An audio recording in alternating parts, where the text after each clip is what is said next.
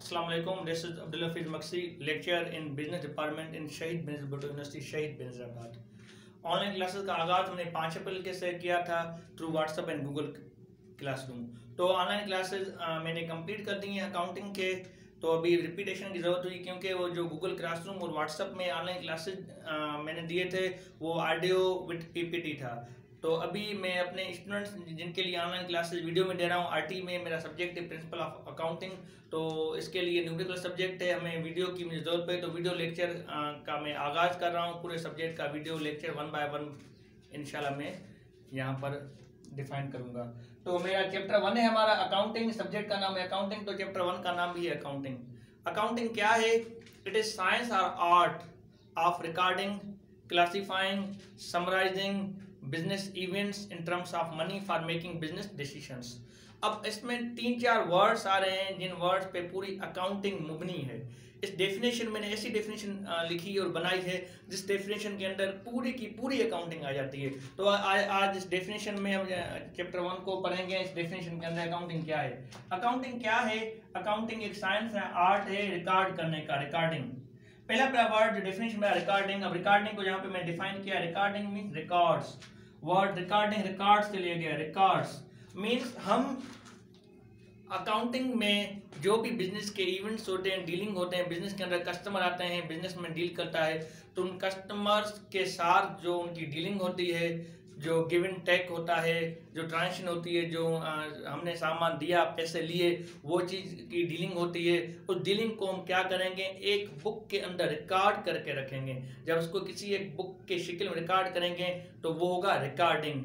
Means हम जो भी डीलिंग होगी उस डीलिंग को हम एक बुक की शक्ल में रिकॉर्ड करेंगे। रिकॉर्डिंग मीन्स बुक में रिकॉर्ड करेंगे। जो बुक में लिखेंगे तो उसको हम कहते हैं खाता। बुक में करेंगे खाता, तो जो पहला खाता होगा वो होगा जर्नल। जर्नल के बहुत सारे किस्म में हम जर्नल में हम कैश जर्नल में भी कर सकते हैं, अकाउंट रिसीवेबल जर्नल में भी कर सकते हैं, अकाउंट पेएबल जर्नल में भी कर सकते हैं। मगर जो मेन जर्नल है जिसके अंदर सब खाते होते हैं, रिसीव होने के, पे होने के, कैश के, A to Z खाते होते हैं, वो एक जर्नल होता है, आम जर्नल होता है। जैसे आम जर्नल के अंदर सब के सब खाते हम सेव करते हैं, उस जर्नल का नाम है जनरल जर्नल के आम जर्नल। मीन पहला खाता, फर्स्ट बुक ऑफ एंट्री, पहला खाता जिसमें हम अपनी जो ना चीजें रिकॉर्ड करेंगे, फर्स्ट बुक ऑफ एंट्री। इस एंट्री हम जो जिस बुक में पहले करेंगे उसको कहते हैं जर्नल खाता।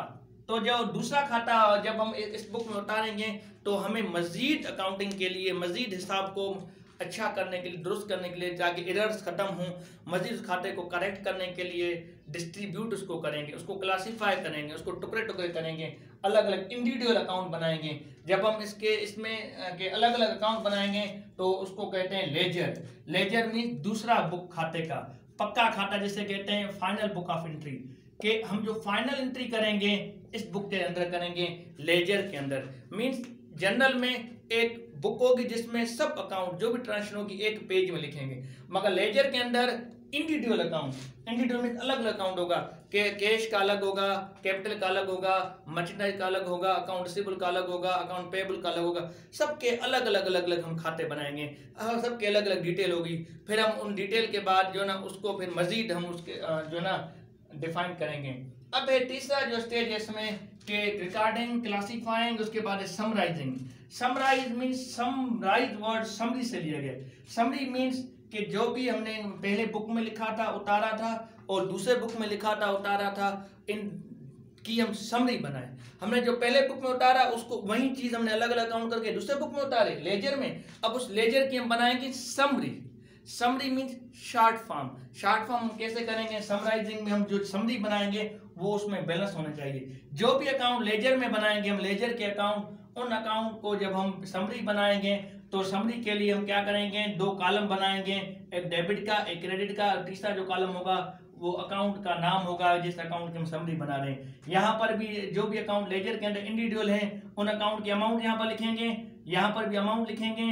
तो यहाँ पर अकाउंट का नेम लिखेंगे, फॉर एग्जाम्पल कैश है, कैपिटल है, अकाउंट का नेम हमने लिखा, फिर उनकी ट्रांजेक्शन की। जो भी अकाउंट लेजर के अंदर सबका जो हम जब हम उनके मुकम्मल बनाएंगे तो फिर यहाँ पर टोटल करेंगे तो उसको कहते हैं ट्रायल बैलेंस। मीन्स डेबिट और क्रेडिट दोनों के दोनों बैलेंस होने चाहिए। समराइजिंग समरी के अंदर हम क्या करेंगे, बैलेंस करेंगे सब अकाउंट को जो लेजर में है। एक और बात जो मेन बात है कि जो जर्नल और लेजर दो बुक का कॉन्सेप्ट किसने हमें दिया, इन जर्नल और लेजर दो बुक का कॉन्सेप्ट हमें दिया लुका पेसिली ने। लुका पेसिली ने डबल एंट्री सिस्टम दिया। उसने कहा कि डेबिट और क्रेडिट होनी चाहिए और दो बुक होने चाहिए एंट्री के, कि पहली एंट्री करेंगे हम फर्स्ट एंट्री जर्नल में, सेकंड एंट्री करेंगे लेजर में। दो बुक होने चाहिए। जो भी अकाउंटिंग जो हम पढ़ रहे हैं, अकाउंटिंग साइकिल जो हम पढ़ रहे हैं, जो मॉडर्न अकाउंटिंग पढ़ रहे हैं इस वक्त, जो मॉडर्न अकाउंटिंग पढ़ रहे हैं लुका पेसिली की वजह से। लुका पेसिली ने डबल एंट्री सिस्टम का वजूद है। डबल एंट्री में दो बार एंट्री, पहले बुक में दूसरे बुक में डेबिट और क्रेडिट एंट्री, तो इसको तभी लुका पेसिली को अभी फादर ऑफ अकाउंटिंग कहा जाता है। अब जब हमने समरी बना दिया, मुकम्मल कर दिया, उसके बाद जो चीज हम करेंगे, जो हमने समरी बनाई है, फिर उसी समरी को ब्रेक करेंगे। उसी समरी को हम ब्रेक करेंगे। जो भी इसमें अकाउंट हैं, टोटल अकाउंट 5 होते हैं नेचर ऑफ अकाउंट। हम आगे नेक्स्ट क्लास में पढ़ेंगे नेचर ऑफ अकाउंट कौन कौन से हैं 5, asset, expense, liability, owners equity, capital. वो जो 5 नेचर ऑफ अकाउंट हैं, इसके अंदर जो ट्रायल बैलेंस में अगर उसको हम 2 टुकड़ों में ट्रांसफर करेंगे, एक टुकड़ा होगा हमारा इनकम स्टेटमेंट का, एक टुकड़ा होगा बैलेंस शीट का। आगे हम डिटेल पढ़ेंगे कि कौन कौन से ऐसे किस टुकड़े में पढ़ेंगे। फॉर एग्जाम्पल इनकम स्टेटमेंट में जो चीज आएंगे, एक्सपेंस और रेवेन्यू आएगा।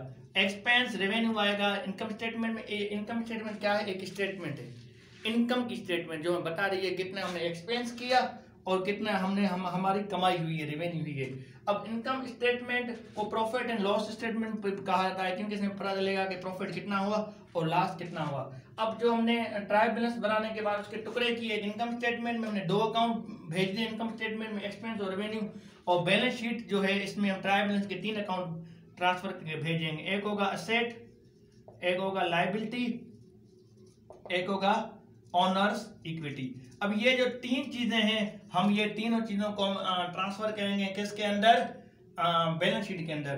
कि ये 3 है, इसमें बैलेंस शीट और इनकम स्टेटमेंट में क्या है डिफरेंस, क्यों ये चीजें बनाते हैं। इनकम स्टेटमेंट क्या है, एक स्टेटमेंट है जिसमें पता चलता है कि हमारी इनकम कितनी हुई, प्रॉफिट में या लॉस में। और बैलेंस शीट क्या है, एक शीट है जिस शीट में पता चलेगा कि हमने एसेट कितना है, हमारे पास पैसा कितना है, उधार कितना है और हमने इन्वेस्ट कितना किया। ये दोनों एंड में बनाएंगे, तो ये इसलिए बनाते हैं, इन दोनों को देखकर बिजनेसमैन मैनेजर डिसीजन करता है कि आगे मुझे क्या करना चाहिए, कितना हमारे पास पैसा है, कितना प्रॉफिट है, कितना लॉस है। अब ये जो हमने जर्नल बनाया और जर्नल के बाद हमने लेजर बनाया, उसी का लेजर के बाद हमने ट्रायल बैलेंस बनाया, फिर ट्रायल बैलेंस को हमने 2 हिस्सों में ट्रांसफर किया, टोरा इनकम स्टेटमेंट और बैलेंस शीट में।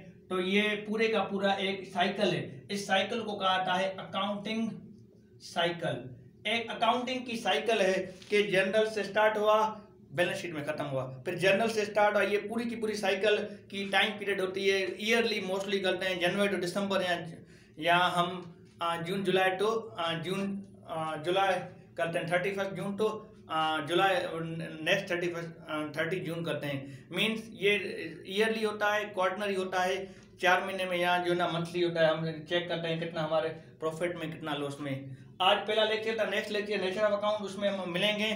तब तक अल्लाह हाफिज़।